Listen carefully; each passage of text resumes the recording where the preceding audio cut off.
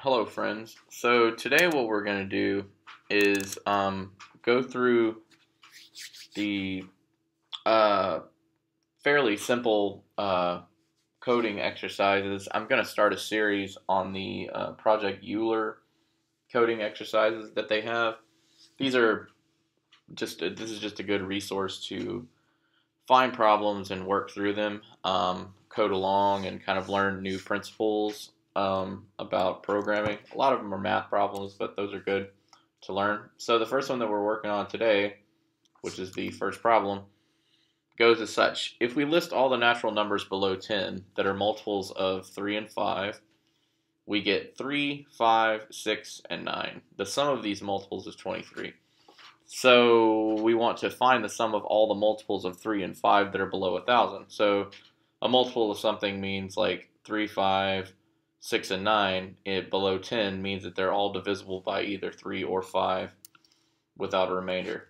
So we want to find all numbers that are divisible by 3 and 5 without a remainder below 1,000, and then we want to add them together and give that sum as our answer. So we'll start out by building a function, and we'll just call it sum of multiples, or multiple, and we'll pass in a limit as the argument for that. And then once we do that, we want to set up a couple of variables. We'll set up an I and a sum, and we'll set them both equal to 0. Then we'll do a for loop, so we'll say for I equals 3. We want to start it at 3 because we don't need to divide by 2 or 1. So we'll start at 3, and we'll go as long as I is less than limit. We want to I plus plus. Okay, so our loop is good, and so once we have that set up, we'll say if I modulo 3 is equal to 0, or I modulo 5 is equal to 0. So if they are multiples of 3 and 5, we want to add to the sum, which is set at 0, I, whatever I is at that given point. And then we want to return sum down here. So what we're doing right here is we're setting up two variables at 0. We're declaring an I right here. We're setting it to 3 right here, but we're setting up our sum at 0.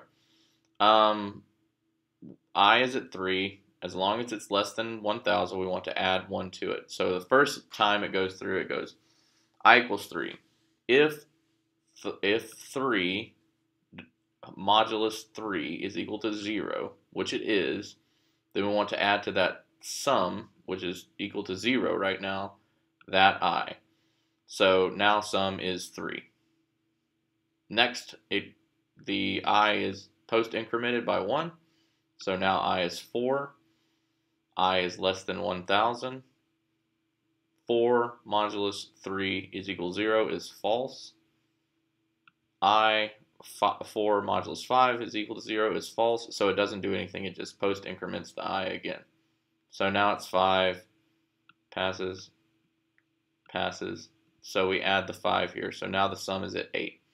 So if we do that all the way up to 1,000, we want to console.log, and we can just format it as just answer.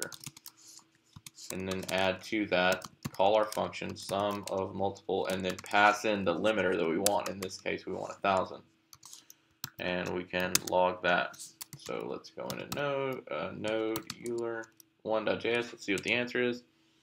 The answer is 233,168. So all of the multiples of 3 and 5 below 1,000 added together equals up to 233,168. So that's pretty cool. So this is just the first problem. This one's pretty easy, but you set up a for loop, and it's just kind of like a version of something like FizzBuzz. You're just adding, instead of replacing the number with fizz or buzz, you're just actually adding all of those numbers together.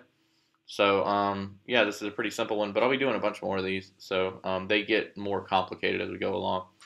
So yeah, I hope it helped.